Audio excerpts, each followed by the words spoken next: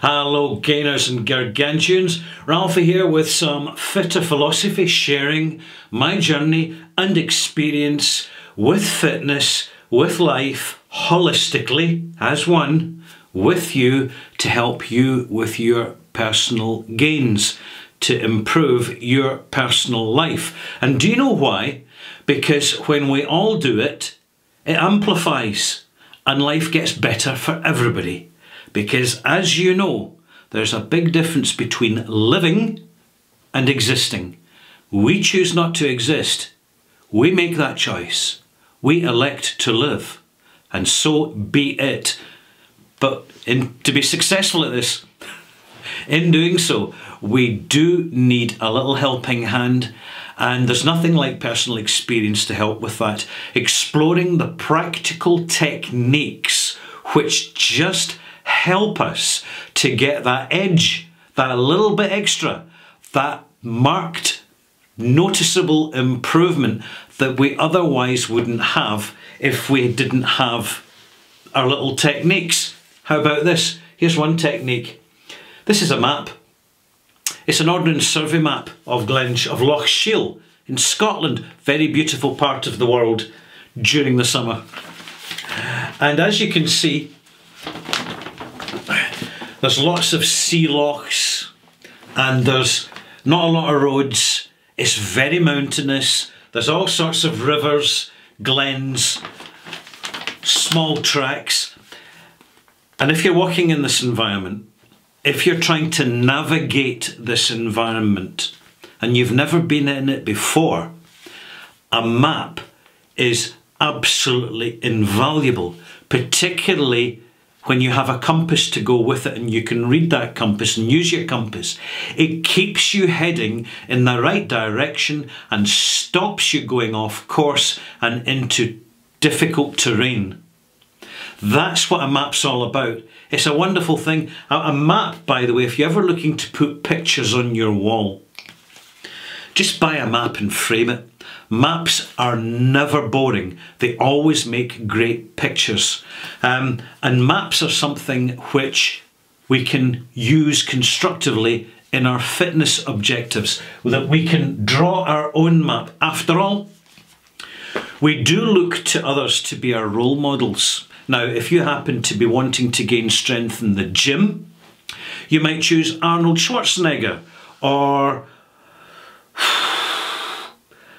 let me say, I'm now trying to think of other bodybuilders. Anyway, right, it's gone blank. Moving on. Anyway, I've got one, Arnold Schwarzenegger.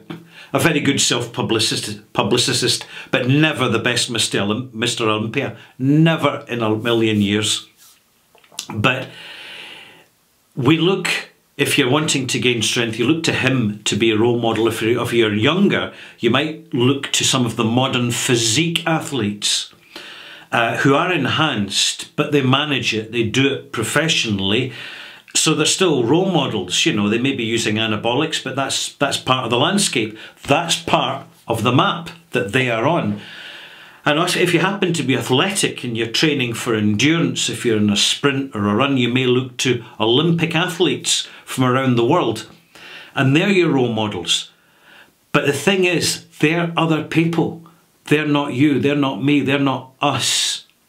The best role models that we can have, the role models that we can realistically aspire to really be, the ones who will always be honest with us, the ones that are achievable role models, are the role models we make of ourselves for ourselves.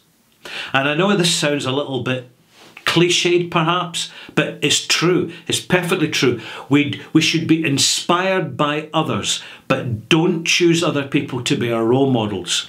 We should develop ourselves as role models using our self-drawn map to help us. Now, in previous videos, I've introduced the targets. I've introduced the techniques of weight management with macros and intermittent fasting. I've discussed all that. At this moment in time, I'm really going to give you tangible reasons why you draw your own map. And literally, you get pen and you get paper and you just describe yourself, list yourself, height, shape, strong body parts, weak body parts, how you want to develop, how much stronger you want to be in a year's time. So you have a month's time, a year's time and 10 years' time. That's how you section out your goals on your personal roadmap for your development. Now, the physical fitness, when you draw your map, think of the physical fitness aspect, but don't view it in isolation. Fitness is more than physical, it's holistic. But you can walk, you can swipe, cycle, you can swim.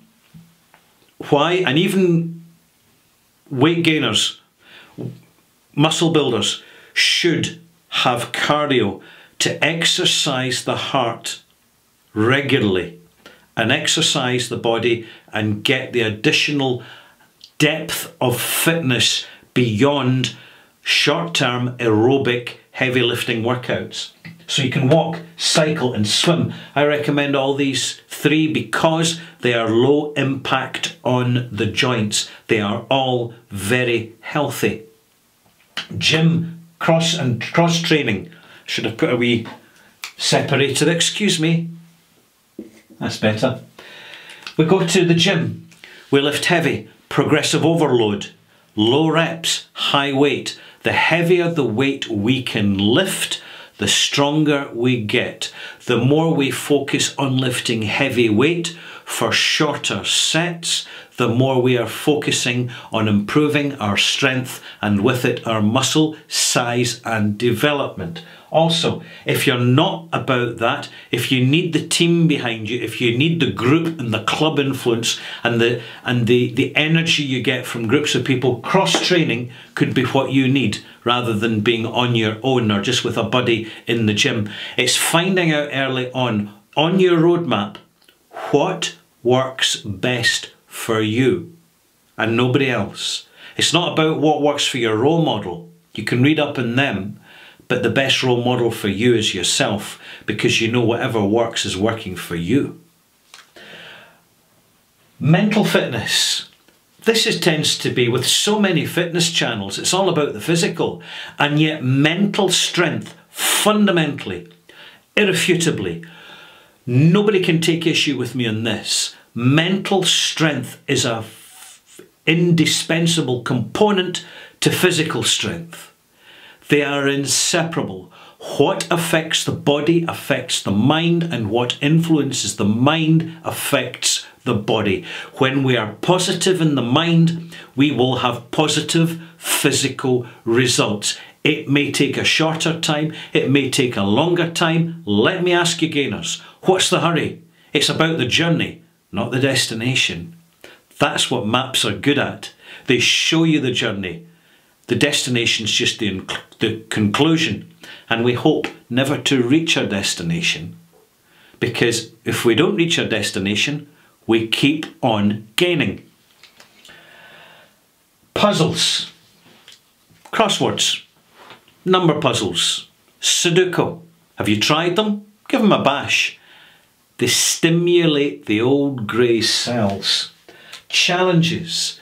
Physical challenges involve mental challenges. At the moment, I'm setting myself a physical challenge and a mental challenge. I'm organising a hunks calendar. I'm going to be in it, so I'm going to have to be fit for it. But at the same time, I'm organising it, so I've got to deal with the logistics, the practicalities, the obstacles, and also enjoy the success when it happens. So it's a combination of physical and mental challenge. That's one good illustrative example. And books. It's all very well watching the videos online, but so much genuinely valuable information which is going to be useful to you is to be found in books. And it's never been easier than it is now to narrow down where to find these books and get other people's reviews of the value of the content in them, whether they be about fitness or mental development or holistic lifestyle choices. You could be surprised at what you learn from a book that you didn't think of reading. It's just true. And life fitness. This gets rarely mentioned. People think the physical, okay, definitely. The mental, right, okay, we'll think about that. Yeah, that's what happens. But life fitness. Life is not a dress rehearsal, gainers. It isn't. We all get one shot at it. And we don't know how much time we're getting for it either. Because every single minute of every single hour of every single day of every single month of every single year in our lives is a constant spin of the dice and a turn of the cards of fate. We never know what's round the corner for any of us. We must carpe dios, that's it, it's Latin, seize the day. Don't wait. Switch off your telly. Don't buy newspapers. Don't be distracted by bullshit and illusion and matrixy stuff which society is trying to impose on us to make us less than we should be, to keep us sleeping. Wake up and be awake. Live your life. Life fitness. Connect to the environment. Connect to the land. Go for walks. Accept challenges. Connect to the land, the environment, hill walking, cycling down a country road, going on holiday locally. Time to explore ties in with what I've said about connecting to the land. Do not be spending too much time working and paying and debting and being part of the pointless, subjective, materialistic banality that is modern life.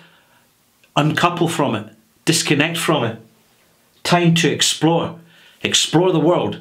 Explore our lives on our terms. And finally, properly living life. This is a conclusion. You see, we're no longer talking. We started with physical fitness in our roadmap, but now we're looking at the calibre of our lives, which contains physical fitness, which contains looking good, which contains knowing ourselves better and better as our own role models and aspiring to be better versions of ourselves, to morph ourselves from what we were and what society thinks we're supposed to be for what we really can be, what we really should be, what we really need to be to have a life well lived. That's the roadmap of life. Now, to conclude, mental focus and clarity of vision, using your map to make the view clear, to help clarify that view, is of objective, leads to self-vision. Self-vision isn't just something that's sort of nice. Self-vision is tangible, concrete, viable, and very achievable through a series of simple mechanisms and objectives. To look at ourselves, not just to be role models for ourselves, but as we go down the journey over time, to redefine and recalibrate what role models really mean so that we can achieve more in the future than we even saw in ourselves yesterday. The self-vision, that is, it's what's called enlightenment, self-enlightenment. It's called walking in the light. It's called being a Jedi. I can do it, you can do it, we can do it, and the more of us that do it, the more role models and the more positive the world around us, because we are there to mould it in our attitude. Thank you for watching.